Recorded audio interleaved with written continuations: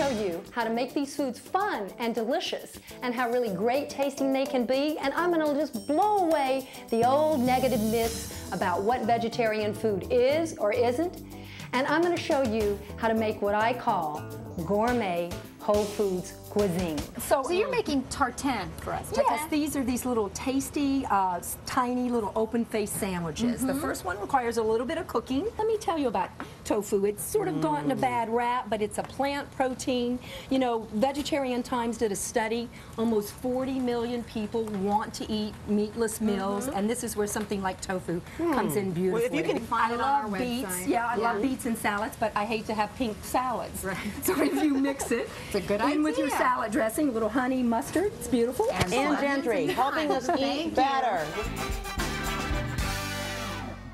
Hi, I'm Ann Gentry, and welcome to my kitchen. On Naturally Delicious today, we're making classic diner food, but without the meat. You know, we are so lucky here in California because it's summertime and everything grows so well here.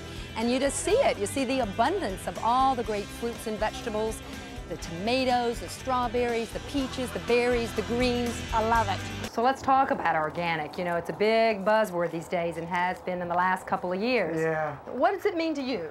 The flavor point, definitely. Yeah. Is at its strongest peak when it's grown in season and when it's freshly picked. You know what? Get ready to start picking.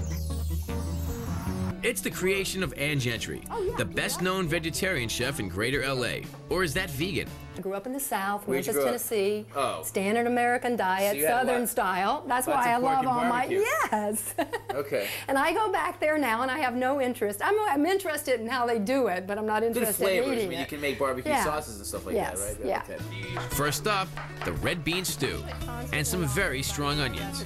Suzanne Summers taught me this. What'd she say? You put your face in the freezer. What happened to the? I thought it was a match in your mouth. Who knows? I'll try Well, does it anything. work? Not really.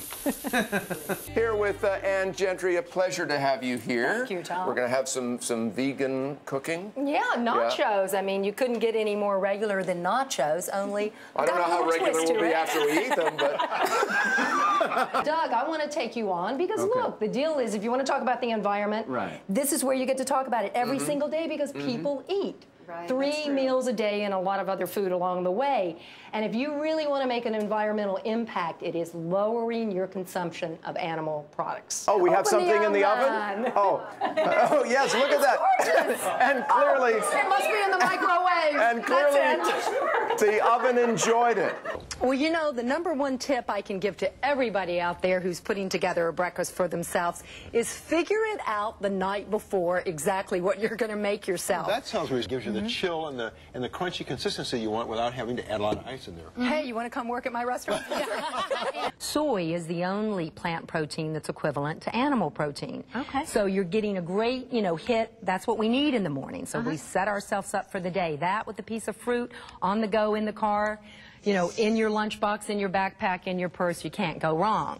For me, picnics were all about fried chicken and side dishes slathered in mayonnaise. Well, today, with a little imagination and some familiar flavors, I'm going to show you how to make healthier versions of these old-time favorites. In honor of the holidays, we've taken our show on the road, and we're at my dear friend Justine's house.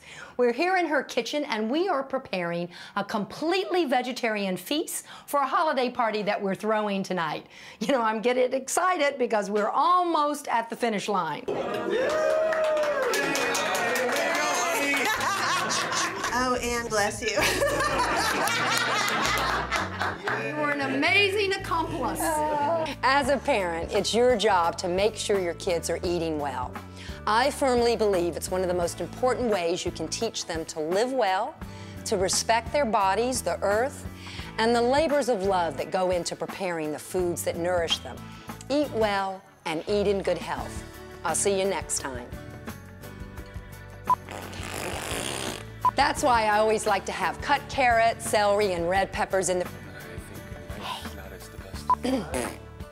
Chunky bananas in it. Okay, that's the end of that. Sorry.